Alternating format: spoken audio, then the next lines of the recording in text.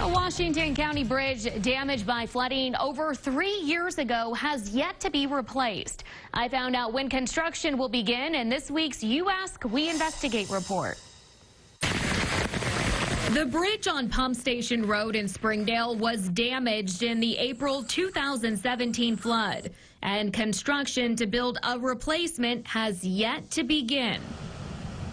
One person wrote in saying, "Caitlin, this was literally washed away about 3 years ago and has not been repaired.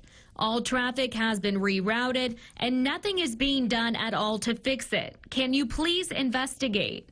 Doug Sprouse is the mayor of Springdale. It's taken too long, but we're about to get it going.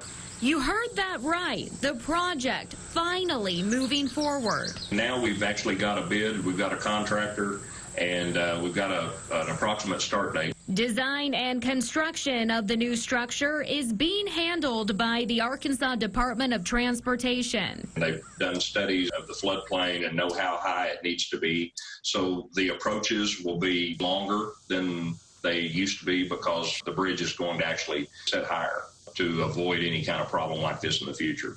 Construction is scheduled to begin by the fall, with the work set to be completed by mid-2021. I'll agree with anybody. It's taken longer than it should have, and it's been very inconvenient.